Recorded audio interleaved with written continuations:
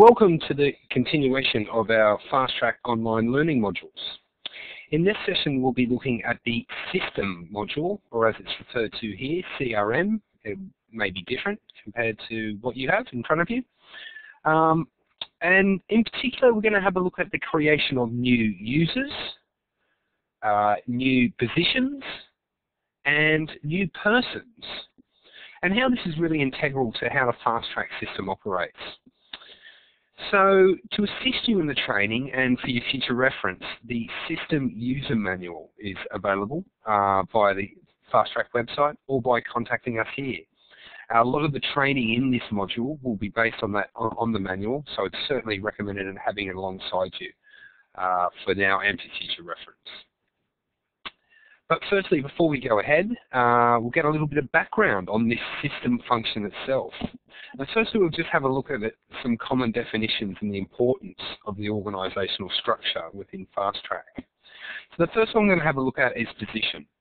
So position is represented here by organisation. So I'm in CRM, I'm in the organisation, and it brings up the positions there for us.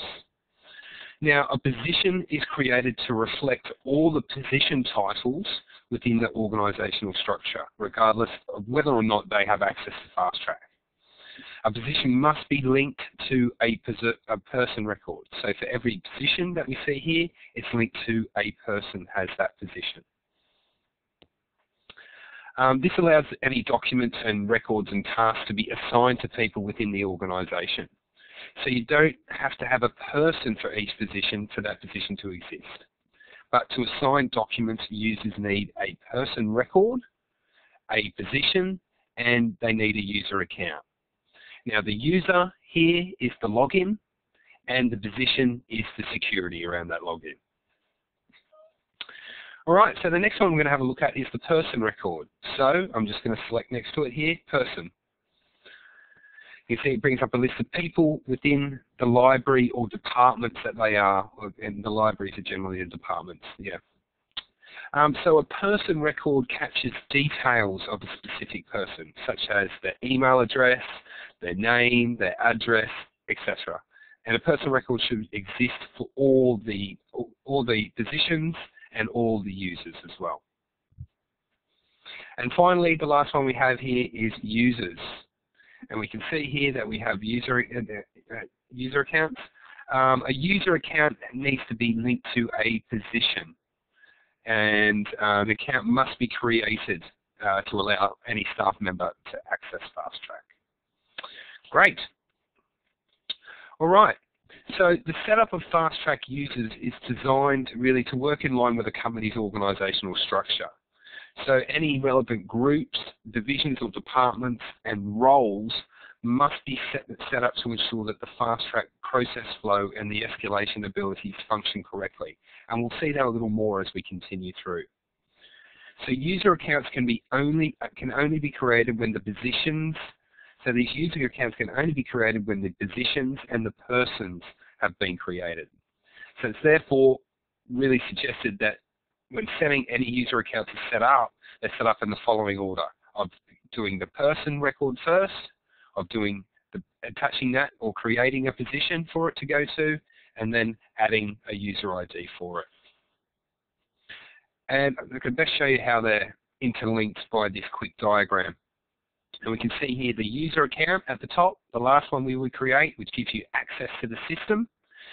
That user account is linked to the position, and the position holds the ownership of the records. Now, the user account is also attached to the person. Now, the ownership of the records are where the tasks go to. The tasks are sent to the positions. And the position has a person linked to it, which has the email address, which is how the people are linked there. So hopefully that gives you a bit of better idea about how that works. Every position must be connected to a department, and this includes all the functional managers. So departments must be connected to groups. And I can show you that by what we have is we would have groups as an example, then we have the departments or divisions under it, and the people within that. And user accounts would be attached to those people within that department. At the group level 1, this I show you, which is the group level. At group level, we call level 1, should be set up for all functional groups within the organisation. So this group 1 level acts as a parent directory for all the company's divisions or departments. So there shouldn't be any positions that reside at this group level, at this level 1. Therefore, even if you do have, in this example, we have a group manager in operations, then a separate division underneath that, level 2, would need to be created for that person and any other people working within that as well, such as, I don't know, officers, assistants, secretaries, etc. So even though this doesn't exactly represent the organisational structure, positions exist solely at the divisional level or lower, which allow the correct reporting structure to be achieved. Okay. So we'll now have a little look at how we add these people to it. So firstly, we're going to remember our basic navigation. We have our module menu, our function menu, and our library menu. So the first thing we're going to do is we need to take that three-step process of the person. We're going to create a person, attach it to a position, and give it a user. So we're going to go to System or CRM first. We're going to create a person, and now we have the libraries here on the left-hand side. And we need to decide where we want to, where do we want to, this position to be created, under which department. So for this example, we'll say we'll create this person under consultants and specialists. Okay. So for every position that exists within the system, for every position, a corresponding person record must also exist. The person record is used to set the email address, so where those notifications, the reminders would be delivered to for a specific record or a task. So for example, if a corrective action was assigned to the quality document controller, which was a role being fulfilled by Bob Smith, then the email for that corrective action will be delivered to the email address against Bob Smith's person record. And we're going to do that now. So to create someone, we're going to say we're in module, function, the library we want to create the person, and now on the upper process menu, we have create. And now it's showing us the window where we need to add information around this person. Yellow information is information that is mandatory for this, so you have to add information to it. White means that it is just optional, and you don't need to add information in there. Grey fields, which you will see, cannot be changed. So the person reference will be the reference that, of the person within the company. So I'm going to use myself as an example. So I might be, my person reference may be when I log on, it may be Estonic here. Next we have we can add an employee number if we wish. The name, which are the mandatory fields. A start date, I can access a start date by just selecting the calendar, and it gives me today's date already. I want today's date, I select it, and it will auto-populate that for me. Below that, we have phone number and mobile, which can be entered. And below that is that really important one that I discussed earlier, is that email, where we need to get that right so all those notifications, those tasks, those schedules get to that person. So, let's say,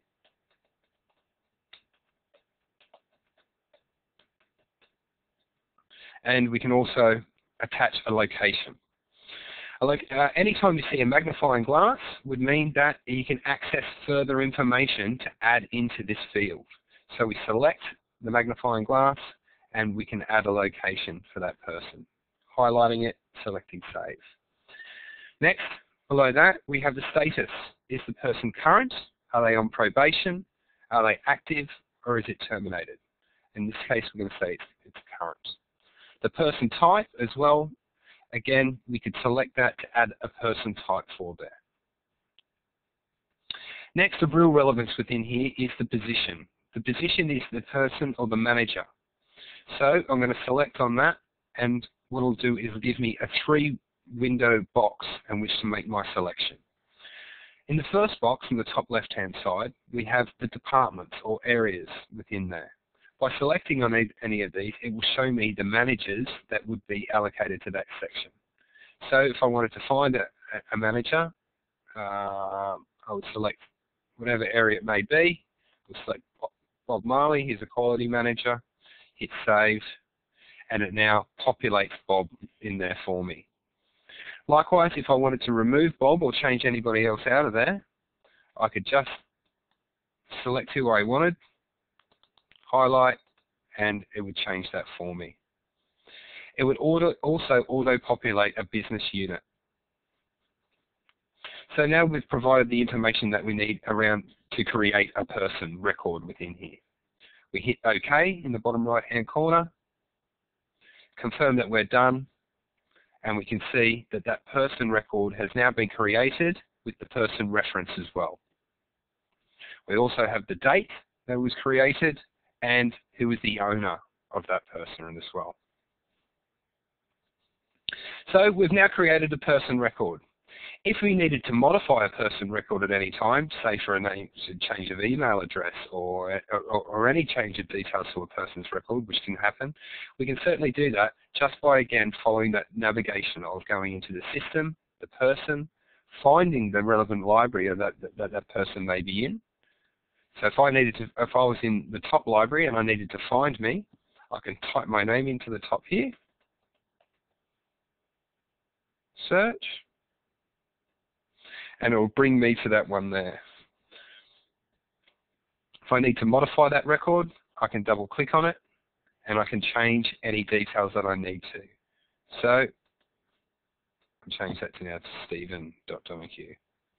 Okay, and we'll actually change my name. Okay, hit OK. Oh, needs a business unit.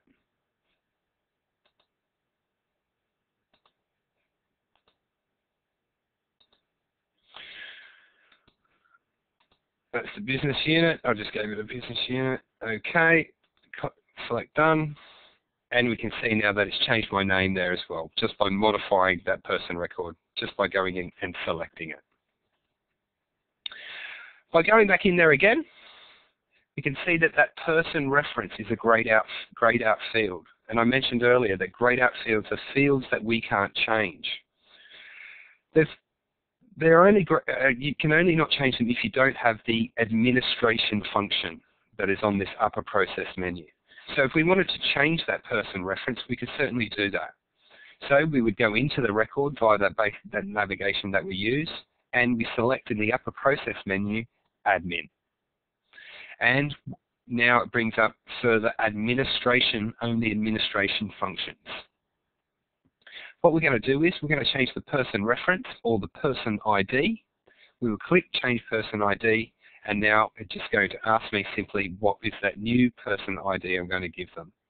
We can also see in the top left-hand corner here, we have the old person ID and who that is attached to.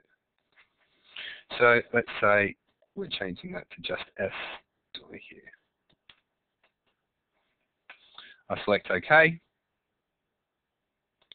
Confirm that I'm done, and we can see now that it's changed that person reference for me. But again, that changing any person references or position references is always an administration function. Great. So we've now created a person and know how to modify that person should the need arise. The next thing we need to do by following that three-step process is to create or attach this person to a position within the organization. There's one of two ways that we can do this. One is by creating a position, should it be a new position, or by attaching it to a position that is already created. We'll be exploring both methods. So, my basic navigation, I'm going to be looking at System or CRM and Organization. And we can see now it brings up areas of divisions, departments, and whatnot there within my libraries. One of the unique characteristics of the Fast Track system is its dependency on these positions rather than the people. This means that as staff come and go and as positions are refilled, previous tasks and records can simply be reallocated to the new person that is now in that position. So positions should not be deleted. If they are, it's really important to ensure that all previous records are assigned or reallocated to another position before deleting them. Positions are used to assign ownership of records and tasks in FastTrack. So this means even if a specific staff member does not have access to the FastTrack system, they can still be assigned a record or a task. And in such cases, receive all the notifications that would be associated with it. And remember, that positions can only be created on that level 2 or lower libraries in the organizational structure. So let's have a look at creating a position. So we're going to need to create it in what area? We're going to say compliance. And we'll say this person, so we're in system, position, the library that we want. Now we have that upper process menu. To create a position, we need to go into organizational structure. And it now brings up further functionality. We're going to add a position here. Add position. And we can see that it brings up, again, like adding the information for a new person, we'll need to do this for a new position. So the position reference would be just a short abbreviation of how the role would be referred to by the company. So for this role, we're going to call it a training administrator, TRA-ADM.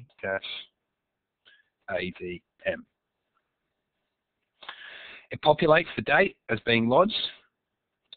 Who it's been recorded by is being automatically populated. And now we need to give this position a name, which means a name in terms of who is fulfilling this position.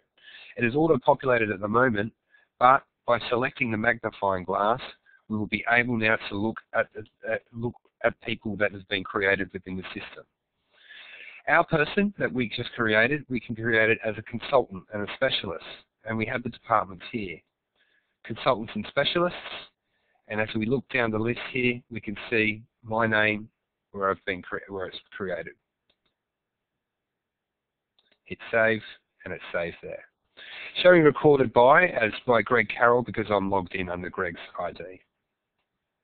The title is the title of the position, so we're going to call this a training administrator. And we can also add who they report to as well via that 3-window process.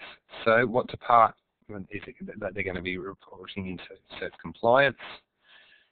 We have the positions within there. We say they're going to be reporting into the quality manager. We have the quality manager, and it populates that for us. The index reference here is what indexes can this position be able to access. Again, by selecting here, it gives you a list of all the libraries or library indexes, and you can select what they have access to. The position grade, another magnifying glass there, you can see give them the position a grade. The owner is the manager. So who is the manager of it? So again, the department, we'll say it's quality manager, reports to the quality manager, who is Bob Marley. Hit save and it populates that for us. Also populates that relevant person's unit or business unit. The status of the position, a drop-down menu, is either a contract, permanent, part-time, or closed. And in this case, we'll say it's contract. Hit OK. Confirm that we're done. And we have now created a position there. We can see TRA-ADM, a trainee administrator, who that person who is attached to that position, and who the owner of that position is as well.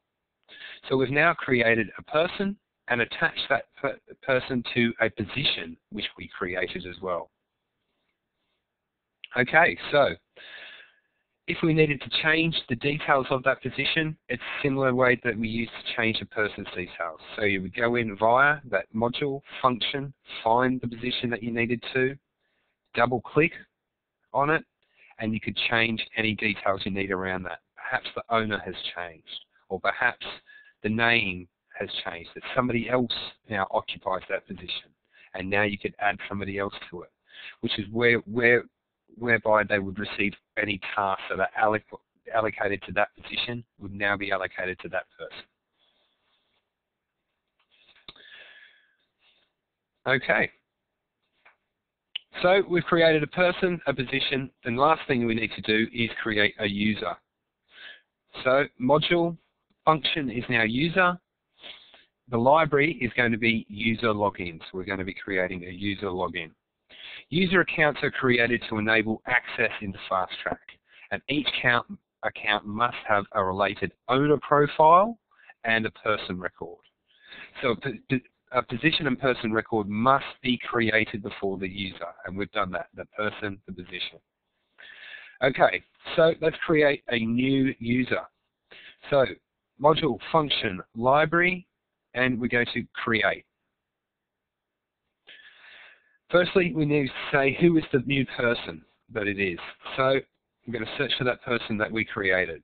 Under Consultants and Specialists, Steve Donahue, highlights in that third box, which means we can now save it. And now, once we've done that, it populates further fields for us. Gives us the user ID and the position reference. We have the business unit as well. Over here, we have on Access Index. The Access Index refers to the index that the document user or the user can open. So if you wanted to be able to give them access to just specific documents, you would go into the library indexes and you could select which documents that they would be able to have access to. Z documents generally means it's a master list of all documents, which means they can view everything. This again is all listed within the training manual. The change index is the index of documents that users can edit. So again, similarly, if you want to be able to give them edit rights on only certain things, you can be able to select that via that window. So it would be in the library, and I'm going to let them be able to ZDocs access to all. The issue index is the index of documents that users can version. So if somebody is allowed to update and reversion that document, then they will have ZDocs in here for access to all of them, or you can select what access rights they would like within that. Mandatory information. We can provide any details. Is the status, again, it's current, and that's the information we need to provide. Oh, user profile, I'm sorry, I forgot about that. The user profile, really important in terms of what kind of rights are we going to give this user.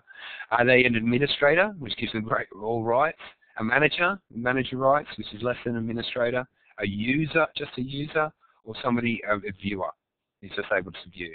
So for this one, we're going to say admin. It's now populated admin within that role. Hit OK. Confirm that we're done. And it's now created a new user for that person. So that person would now use that person reference to log in. So when they log into FastTrack, it would use that person ID, that user ID, and it would either use the password of password, or it would just log in automatically using the password that they use to log into the system. It's one of those two, password, or it just logs in automatically. All right, so we have created a person, a position, and a user now, and attached that to it.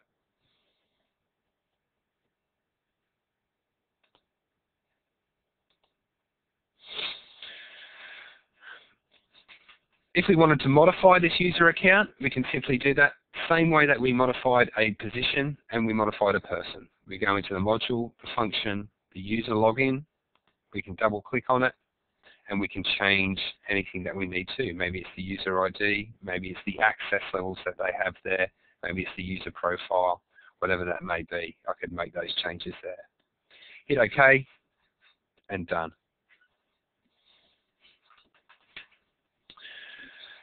One other thing before we move on that I'd like to show you is if I go into the module function, I go into the person record, and we have that person record that I created. I double click on it, and now we have this lower process menu along the bottom here. The lower process menu is really used as functionality within this record type. And two things I'd really like to show you as handy things for you to know. Firstly, we have the history. If you hover over them, they'll usually produce more functionality below. If I click history, it will show me the history of this person record. So we can see that when it was created, you can see that we changed the business unit at one point there, and we can also see that a new reference, person reference was changed there as well. So we have it will always show a history for that. If I wanted to find out further information around that, the history record, I could select it by clicking the grey box, and that would open up further information around that record. Now, if that information had been entered when the person record was created, then it would show up here. So that's history. The next one that I really wanted to show you was attach as well, which is next here. Here we can attach anything to any record that is created within FastTrack. So I hover over attach. If I click on attach, it would show me if there is any attachments here. At the moment, there's none. If I wanted to add one though, I hover over it and I select add. So it may be a case that this is a person record that we may attach maybe a photo ID, a copy of a contract, anything like that that may be related to that person record that may be pertinent there. So here now, it's asking me, what is the subject? What is it I'm going to attach?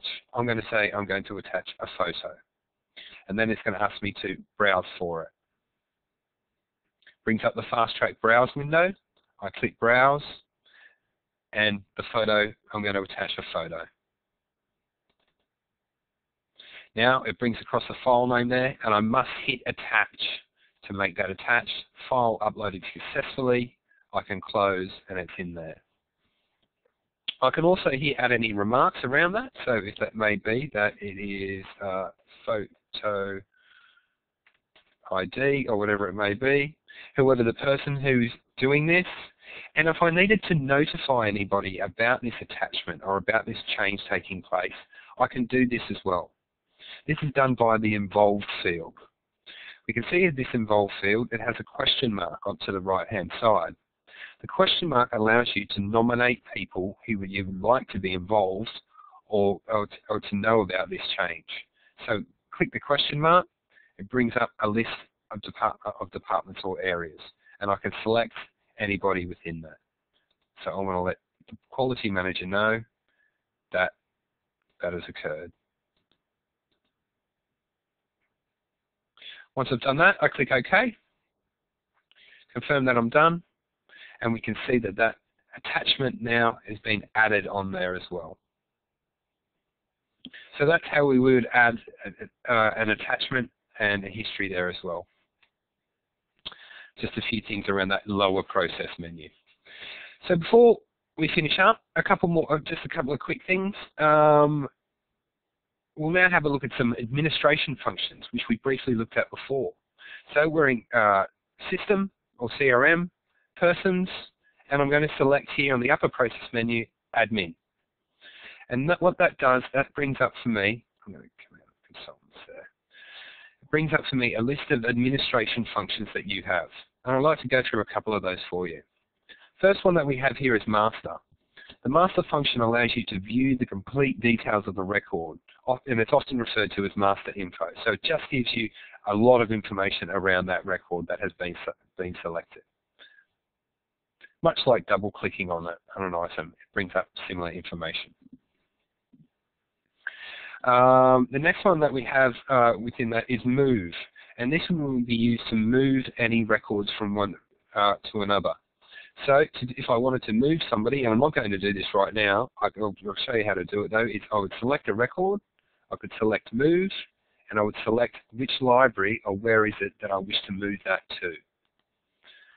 Now I can also give that a new record reference number. If it's a new library, it may need a new record reference number, and I can give it that.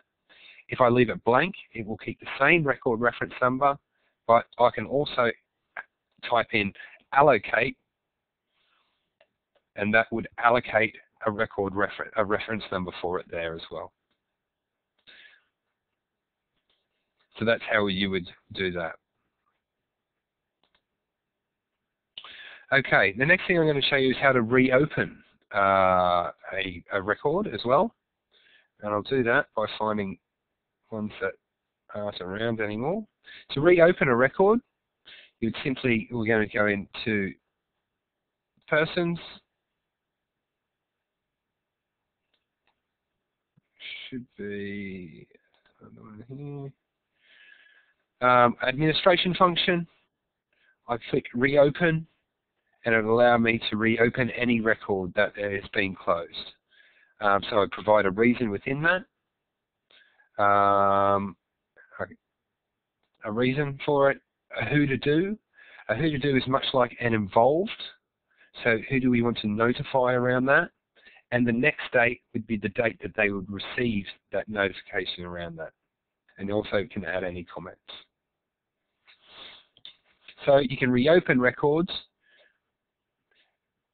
by unclicking the current box, and any old records would show which may need to be reopened.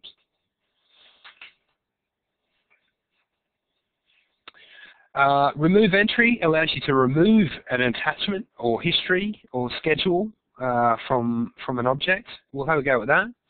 We have one attached. We attach one to myself here. So I double click on that. I click attach. There should be my attachment there. If I want to remove that, I go to remove entry. And I need to take note of, before I go to remove entry, what I should have done is take note of that transition number. You really need that transition number. 18399. Go back into remove entry.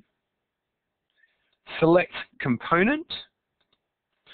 That's the 18399.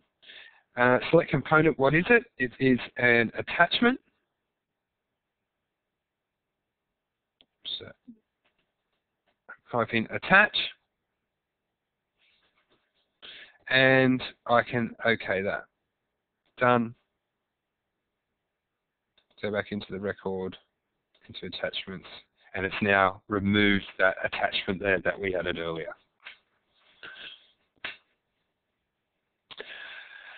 The delete function that we have here as well, deleting a record permanently removes the record from the system. I can't stress that highly enough. Therefore, not all users are given rights to delete records. So if you have any record that you have selected here, if you wanted to delete it, I can go to, I wanted to delete this one. I go to delete. It's going to warn me this will permanently delete it. I hit OK, and it's now removed from there as well. So that's really it with regards to rather than deleting, what we always recommend that you do is you rather close a record. So if I wanted to close a record, rather than do that, I would select that record. I can hit close. We can get any details around that if we like.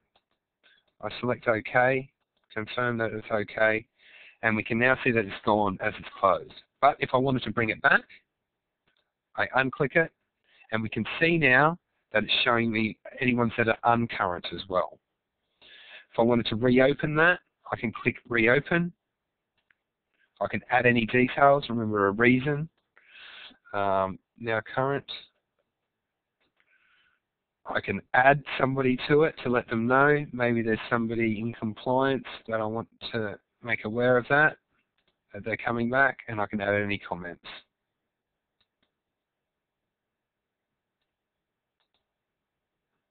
Great. And that now brings that person back. So they're now, if I tick current they're now current as well. So that's it in terms of being able to add new people to the FastTrack system via that CRM or system function. Just remembering using always adding a person, attaching it to a position or creating a position, and then giving it a user as well.